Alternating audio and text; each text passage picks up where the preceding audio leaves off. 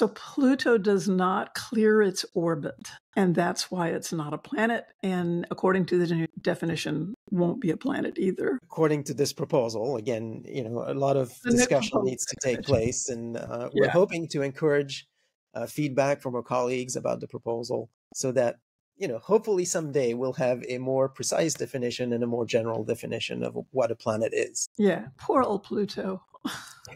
Well, Pluto is still tremendously exciting. Nothing has changed about how exciting Pluto is. The classification doesn't tell you anything about the scientific importance of an object. It's just a way of organizing our thoughts and of communicating.